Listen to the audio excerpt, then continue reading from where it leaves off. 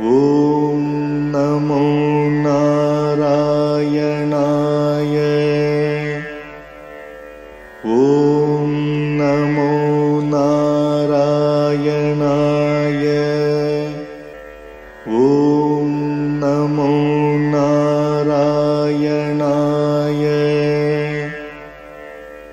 ॐ नमो नारायणाय। श्रीमान् वेङ्कटनाथार्यः कवितार्किककेसरी वेदान्ताचार्यवर्यो मे सन्निधत्तां सदा हृदि। रामानुजदया पात्रम् ज्ञानवैराग्यभूषणम् श्रीमद्वेङ्कटनाथार्यम् वन्दे वेदान्तदेशिकम्। சீரொன்று தூப்புல் திருவேங்கடமுடையான் பாரொன்றச் சொன்ன பழமொழியுள் ஊரொன்று தானே அமையாதோ தாரணியில் வாழ்வார்க்கு வானேரப் போமளவும் வாழ்வு. Fortunately, I also found out from the net that it is Mahabharata Shanti Parva, number 3.1.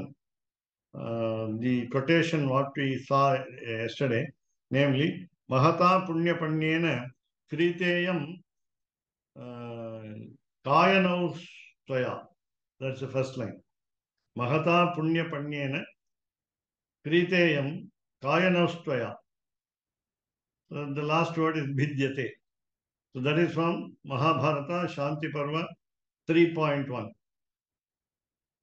So here now we are we will now say the complete quotation mentioned by Swami Deshika in Rahasya Sikhamani in the page 10 and the earlier page also 9. Number 1 in Tamil, it was a famous decade called Thirumangalvar's first Tirumazhi, called the Periya Tirumazhi. And Periya Tirumazhi starts with Vadineen Vadi. It gives us the greatness of the name Narayana. That's what we saw. So here, it is the fourth Pashuram of Periya Tirumazhi. And every Pashuram, every verse of the first Mudal Pattu, first Tekad and first Tirumazhi of Tirumazhi are very important and very famous and so on. Vadineen Vadi, Varundineen Manattal, Perandu Iridambil Perandu, Kudineen Kudi Elevar Tamudu, Avadarum Kalaviye Karidi, Odineen Odi Uyador Purlal, Unarvenum Perumbaram Terindu, Nadineen Nadinan Kandukunde, Narayana Venum Nam. So the fourth one, which Swami Vedanta Deshika quotes here, starts with this word, Vendriye Vendi, fourth one, number 114. So Vendriye Vendi, Veerpurkirangi, Verkanar Kalaviye Kardi, Nindrava Nilla Ninjane Udayen, Yen Sheihen, Nedavishum Banavum, Pandriya and Parahankinda, Pariyan Aryan Arulale, Arule, Nandanan Uyan Angandagunde, Narayana Vetum. Again, I'm also a little disturbed by these statements of Alvar. Alvars are Bhagavad Amshas. Bhagavad Amshas. They are great. They are the great people among the human society, among the human society. Most of them unborn. Most of them are appearances. Avirbhava. For example, the three first Alvars, Poihi, Bhutam, Pei, all of them were Ionijas. Most of them are Ionijas. I don't think we must find out who are all Ionijas, and that means they are not from the womb. They are not born from the womb, ordinary human being. They were all born what you call in a supernatural fashion. just like goddess Sita. Sita appeared, Andal appeared. So we call it Avirbhava, appearances. So Alvars appeared, and therefore their condition cannot be compared with our condition, and they cannot advise us so seriously. They say, give up all your materialistic pleasures. Give up your materialistic aim. Don't involve yourselves in sensual pleasures of the world. How can we divorce us from ourselves from such what we call mundane desires? I used to ask a scholar like this: when a child is born, you say I mean, when it's a male child, you do all samskaras, and when it is a female child, you get the child married at the young age also. 5 in the case of Dikshitas of Chidambaram. 5, just 5. So the boy will be just 7 years old or 8 to 9 years. And the girl will go to the in-laws house or the other husband's house after she becomes, she what we call puberty. She goes into periods. Then only she will go there. And in the young age also they will beget children. The girls will give birth to children. And it was very natural in those days. Today you fix a minimum years of age for girls and boys to uh, give birth to children. You say it is dangerous, risky, but in those days there was no risk. There was no disease also in children. Of course, many children passed away, unfortunately. Many children survived also. One of the children was my father. At the age of, I think, 17 or 18 of my grandmother, he was born. He was normal till his end. So why I say this? Of course, there are many cases of casualty, but it was very normal when at the age of teen, the children were born. So here Alvars says in every month of this decade 10, Avardam Kalaviye Karudi, Verkadar Kalaviye Karudi, meaning we must not engage in the intercourse at all. And we must not be busy with that always. You should not think over it always. That's what they say. And in those days, at least there were 10 children per family. And then now we have restricted to 1. And even then, the wife calls the husband as her child. And the husband calls his wife as his child. அவளுக்கு நான் குழந்தை எனக்கு அவள் குழந்தை. So though the role of woman is also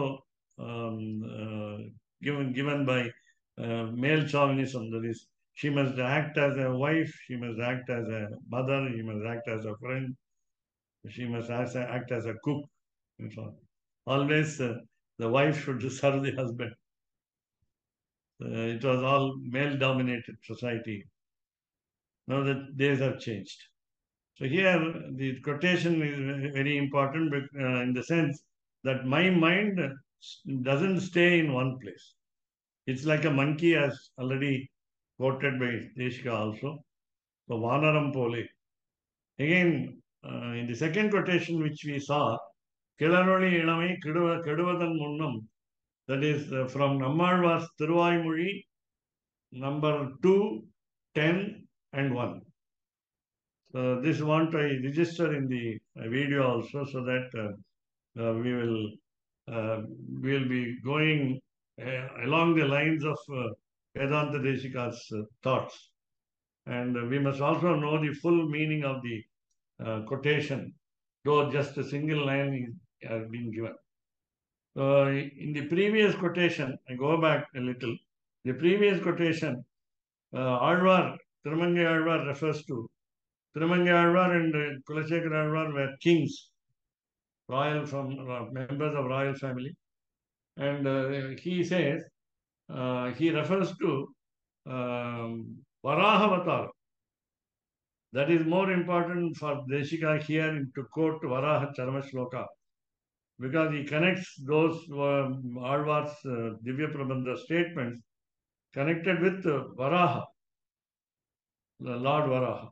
And therefore, Pandriyai and Parahankinda Ariyan. And again, of course, all Alvars refer to all avatars in their Pashurams, in their Divya Prabandha. Then, so here, this particular quotation, second quotation called Kilaroli Idamai Keduvadan Munnam is, as I told you again, 2.10.1. Kilaroli Idamai Keduvadan Munnam Valaroli Mayon Maruviya Koil Valarilam Purishul Maliranjolai Talarvilarahi Sharvadu Shadire. Nammalvar, staying in a single place, visits all Divya Kshetras. And this is a particular Divya Kshetra called Tirumaliranjolai on a small hill near Madurai. And we call it as the deity at the bottom of the mountain is called the Kallarahar. And there's a very big festival every year going on with crores of devotees gathering. Kallarahar Vaigai Artil Irangadal. Lord Sundaran, he is getting into the Vaigai river water for Tirumajjanam, so Abhisheka, what we call anointment. So here, so this Tirumalinjolai is the Tirumalinjolai is the Divya Kshetram referred to in this 10th decade of the second part of Tiruvayuri. Of course, any Divya Kshetra, whether it is now as it is described in Valvan or not, we always have rich imagination, rich explanation, meaning the whole flora of the Divya Kshetram is very nice. The natural vegetation with beautiful scenery of green leaves, flowers and fruits. It's also, Srirangam also is described so. And Alvars were never poor in their descriptions. This is also in similar to Sanskrit works, where we don't have any poor background of explanation. We are always always optimistic. We never give a bad story. So, Valaridam Purishul Maliranjoli Talarvilarahi Sarvadasa. So we are to visit, according to Nammalvar's advice, we have to visit many Divya Kshetras and worship there before we become old and decrepit. That's it.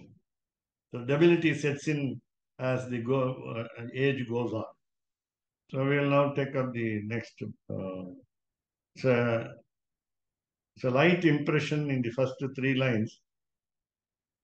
So now we were discussing why the extra word Naraha must be said along with Yaha. Yaha will be sufficient.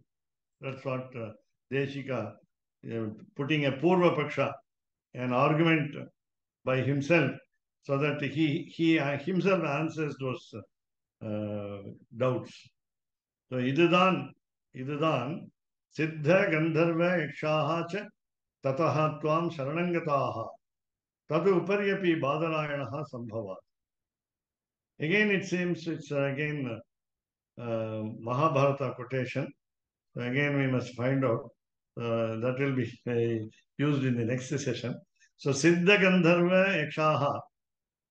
So these are all 3 categories of heaven residents.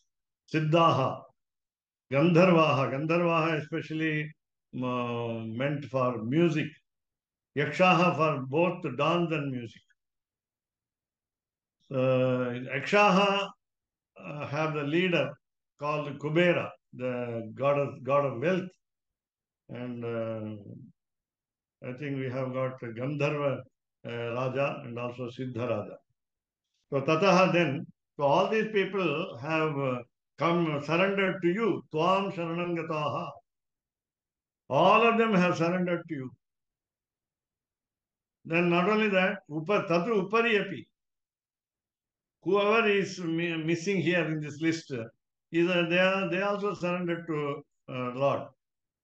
Maybe it is Krishna here because it is Mahabharata. Tadupari api. We can take it also as Rama. Of course, in Ramayana, all the people, demons, monkeys, sages in the forest, all of them surrendered to Rama. So Tadu Upari api meaning beyond that also. Beyond that also. That means nobody is spared. Nobody is left out in surrendering to Rama, surrendering to Krishna. என்று தேவாதிகளுக்கும். So generally gods are called superior class than Siddha, Gandharva, Yaksha. And therefore Tadu Upari api. So தேவாதிகளுக்கும் பரமபுருஷ சமாஸ்ரயணாதிகாரம் சொன்ன இடங்களோடு விரோதியாதோ என்னில். Then the question is, when Naraha is used, there is a problem. How about gods, Devaha? How about Yakshaha? How about Siddhaha? How about Gandharvaha? The question arises. Yo Naraha, again go to other words, Dhatu Samya Sthite Sati, Suswaste Sharire Sthite Sati, Sthite Manasi Suswaste. So in these three statuses are normal in a human being. When I say human being, what about gods? Now the answer is this. Because even gods are jealous of us, human beings. In fact, in Krishna Avatara, they were all the 33 crores of gods, including Brahma, were highly jealous of the cowherdesses of the Gokula, cow pen. Why? Because they could move with the Paramatma with so easily and so, what do you call, accessibility was so great that Krishna played with them, Krishna pampered them, Krishna made fun of them. In fact, it was reciprocal also. It was mutual also. Fun was very mutual. Games are very mutual. Rasa Leela. And threatening Lord Krishna also was mutual. Yashoda threatened him. All other gopis also threatened him. And in turn, he threatened all of them. So it's all sport. Very beautiful sport. And all the gods were jealous. Actually, gods were born as the god cowherdesses and cowherds. And especially we say in the case of the incarnation of Lord Krishna, the sages in the forest during the incarnation as Rama, they came in large numbers to incarnate like the cowherds. So they were in greater number than 33 crores of gods. And therefore, the gods also joined with them. And in the case of Avatara of Rama, monkeys were the incarnations of the gods. In fact, the gods' sons also took incarnation as monkey. We cannot call them incarnation in the true sense of the God's term, but they were also born. They were also, of course, rather Ayonijas also. Indra's son was Vali, Vayu's son was Hanuman, Then Sugriva was the sun's son, Sun, the sun's son, and so on. They actually gave birth, they all begot children as monkeys, or monkeys as children. Then what about us, human beings? Are we greater than gods? Yes. Durlabho manusho deha. So it is very difficult to get to the body of a human being. Durlabhaha, very rare. Manushaha, a human form. Dehaha, physical body. Manushyam prapya lokesmin. And in these quotations also should be from Mahabharata. Let us check after the session and present it in the next session. Durlabho manusho dehaha. The birth as a human form is very rare, in the sense very much wanted, very much sought after. A human birth is very much sought after. Not as animals. Avvaya, a very great poet, a very old poetess in Tamil, said, Aridu Aridu Manidarai Pirathalin. It's very difficult to become a human being in a birth. Aridu Aridu Manidarai Pirathalin.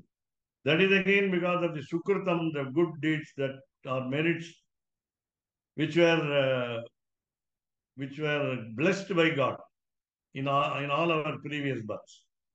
Remember always, I too remember as days go by, for every action I remember Sattvika Tyaga. So Bhagavan Eva. Therefore, the same way. So we became human beings. We have become human beings.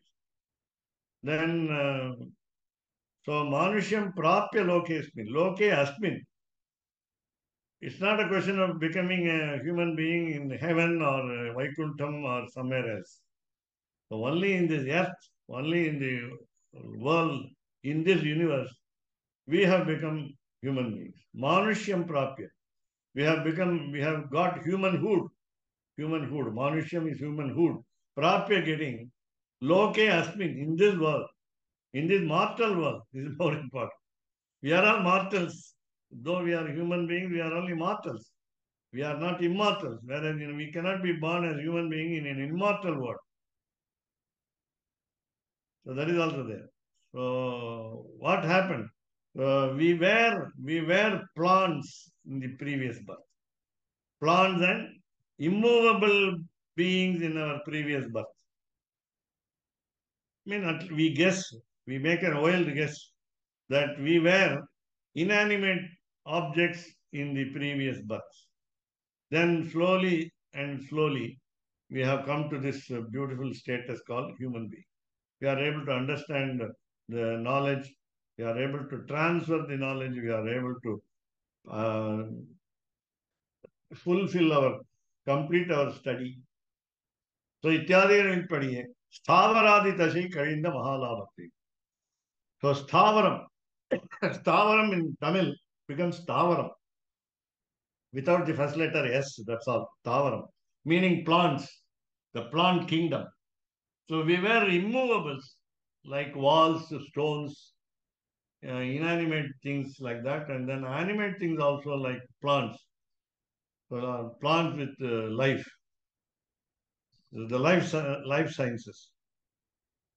So Mahalabham. So we got over, and we were profited by Mahalabham. We were greatly profited by the passing away of those births. We have crossed those births. Dashai Karinda. We crossed that status, and we have come to this condition, beautiful condition, human being. Vichitra deha sampaddihi, Ishwaraya nivedita. Lord Shivan Narayana has a specific and selfish aim, I would say. His creations are all for his worship. In order to adore him, he created everything. Bahusyam prajayeya namarupe karavani. These are all certain Vedic sentences. which he himself said, I will be born in different species, as different species, animate, inanimate objects, insentient and sentient objects. And I will also give names and form to these creations. Namarupe Karavani. Let me give names and forms. But what for? Final goal is to adore him. Ishwaraya Niveditam. Now our richness, wealth, sampattihi. Sampattihi is a feminine gender word, and therefore the first word is again feminine gender, namely Vichitra. Vichitra. Our richness is wonderful. Our richness is wonderful. Deha sampattihi. The wealth of our body. Wealth of our body is means we have got normal working body. All sense organs are beautifully, perfectly working. So Deha Sampatti. Deha Sampatti is very important, as we said earlier. Sharire Suswasthe Sthite Sati. So a balanced body with no disease, no troubles, trouble-free this body, physical body, and then a good mind which will work properly in a good body. A sound mind will work beautifully. So Ityadigalil, now God has made a decree, instruction, order that this body must be used to worship the Lord. Ishwaraya Niveditam. Don't expect anything else. When we do prapatti, it is the demand from us, namely, don't aspire for materialistic, worldly aims. It should not be in your mind, but Lord will give. Again, we are reminded that Lord will grant those wishes. But the wishes should not come to the fore. They should not be dominating the desire for the moksha. So Ishwaraya, as Vibhishana said, Sarvaloka Sharanyaya, Chaturtha Vibhakti, dative case. Only for his sake. Only for his sake. So இத்தியாதிகளில் சொன்ன வழி தப்பினால் உள்ள அனர்த்தத்தையும் நினைப்பிக்கையால். Now Mahabharata gives us the instruction that if we misuse the physical body, then we have a warning. What will happen? If we go astray, if we don't tread the right path, then anarthatayim nenappikkyare. We are reminded of the bad consequences. In Bhagavatam, Srimad Bhagavatam, you find a big chapter on hell. They have listed what you call the demerits, papam, the sins which we may commit. But I told everybody that there is a bigger list of sins which we commit, which Bhagavatam doesn't say. So each hell is allotted for a particular sin. So it's only a threat. And if we do not do that, then we are on the right path. So Nara Shabdam Saprayojan. Why this Nara has been used? Because there are two shades of the meaning, inner meaning of the word Nara. We are likely to commit sins. And therefore we are human beings. English proverb, it is human to err. Our habit, our practice is to commit sin. But if you are different from our natural instinct, then we are great. Therefore, the word Nara, meaning mortal, it means mortal. That means we have death facing us at any time. Then we must be afraid of it. Therefore, we must not go on a wrong path. And therefore, Narashabda serves in two ways. One, positively, positively meaning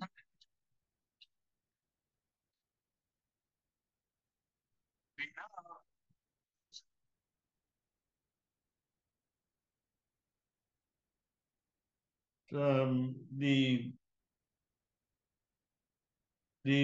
human body is useful to worship the Lord, develop the devotion, follow the disciplines of karma, jnana, and bhakti. And fourth, prapatti yoga, easiest discipline that we can practice. Only human being is capable of doing it, and no other living being, no other creation.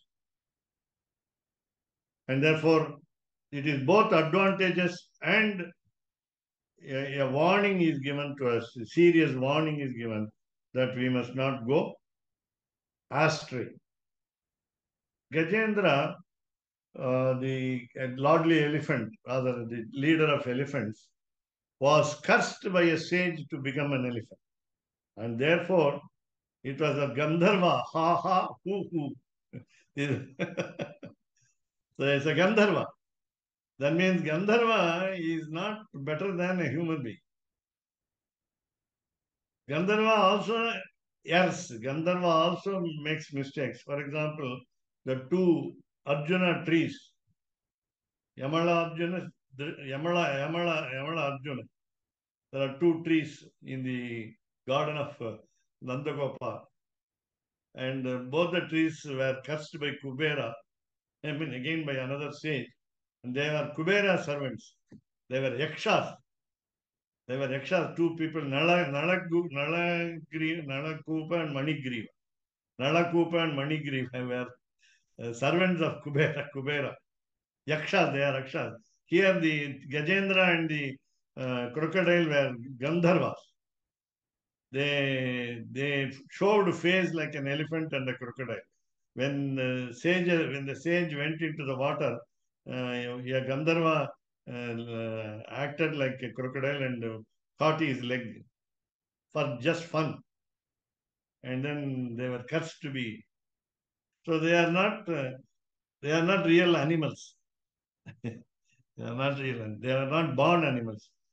They were made animals.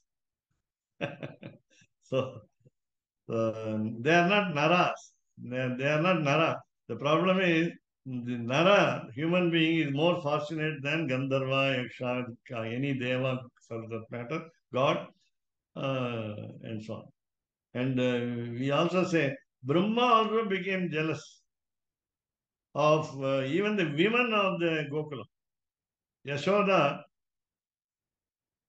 was envied by Lord Brahma. That is why he took away all the cows and calves for 1 year. For 1 year of, I think, theory of time relativity. And Krishna acted as all those cows, calves, even cowherd boys. And Brahma regretted, sought forgiveness. So here, again, the stress is on human beings' luck, that's more important. The saprayojanam. What is the use of becoming a human being? More important is we are warned that a danger awaits us. A risk is impending, and therefore, so இது தேவாதிகளுக்கு விவச்சேதகம் அன்று. They don't have the gods don't have this distinction. They also, of course, commit mistakes, ask for pardon from Sriman Narayana. They are forgiven. They go back to their own original status, like those yakshas and gandharvas. Actually, the feeling of these two, Nalakupa and Manigriva, were they wanted to live for more time in the garden of Nandagopa than getting smashed by the martyr pulled by Lord Krishna as a child. They wanted to live more time in this world, in this Vrindavan. That was the feeling. They said it. They said it clearly to Lord Krishna himself. See how, meaning they wanted to be in this world. That is yes, to enjoy his leelas, sports. Very good. So to relish his sports. இது தேவாதிகளுக்கு விவச்சேதகம் என்று meaning they cannot have this facility. Gods cannot have the facility. தேவ ஆதிகளுக்கு, so Deva, Gandharva, Yaksha, கிண்ணரா, கிம்புருஷா, and so on. So Siddha, alone Siddha, Gandharva, Kinnara, Kimpurusha, and so on. So Karma Bhumikatharana Uchita Adhikariகளை முன்னிட்டு தேவாதிகளையும் உபலட்சிக்கிறது. Now when the word Nara is used, Yo Naraha, then it is also comprising of the gods. It is a comprehensive term which includes gods. How? The human beings are fit to be in the earth which is meant for action, discipline of action. Karma Bhumi Gatarana is called Karma Bhumi. The earth is called Karma Bhumi, where we can perform actions and get off and get on, get off and on. So Karma Bhumi Gatarana Uchita Adhikariகளை முன்னிட்டு quoting, some say only Indra, India is Karma Bhumi. I think there is some difference. And because India is the whole world for people in those days. They did not see the other side of the world also at all. All the Sankalpa also declares only a particular portion of India as the Bharatavarshe, Bharatakande, Meroho, Dakshine Parshve. So these are all certain restrictions of the land, because our mind was also narrow, and we didn't see beyond India. And that's why India is called Karma Bhumi and America is not Karma Bhumi. We say that's Bhoga Bhumi. It's Bhoga Bhumi. It's for only pleasures, enjoyment. That's also true because many inventions, discoveries happen there, and they are transferred here. And we also suffer because of the scientific advancement, technological improvement also. Whereas we lose our own identity of spiritual life, and we come to what we call the bustling city of the madding crowd. So here, Devadigalim Upalakshikiram. The word Nara also includes gods. It denotes also gods. So இங்கு நரசப்தம் யோகத்தாலே ஆத்மவாசியாய் விதிஸ்வபாவத்தாலே சாஸ்திரவசியர் எல்லாரையும் காட்டுகிறதாகும். Now, when we say the word two syllables na and ra, nara, it doesn't mean ordinary human being.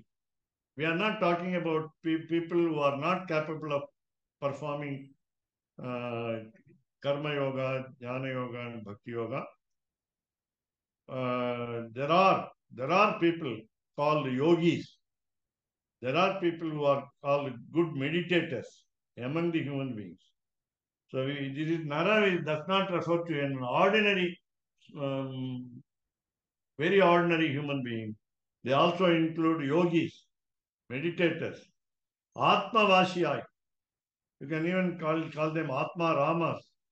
They are all experiencing the bliss by understanding their own soul, namely the original nature of the soul, Atma, and you call it as Kaivalyam, understanding our own soul in its original form, Swarupam. So Atma Vashyai. Then they also realize that God resides in them. We don't realize. Ordinary people won't realize. Though we say outwardly, my Lord is in the form of thumb size, in my heart. Somebody was asking me yesterday, is it equivalent in Tamil? Uyir is equivalent to Atma in Sanskrit. Yes, I said yes. Both of them are not visible. When you say Atma or Uyir, life, Life, we are not able to see them. But this is equal. Atma is a Sanskrit word for life. So Atmavashya is, they realize that the Lord resides in the heart of the human being.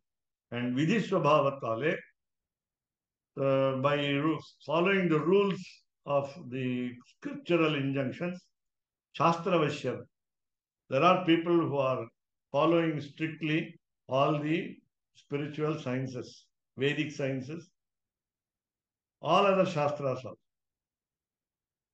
So this Nara includes all the people. Again, there is no partiality. Again, there is no partiality from the Lord.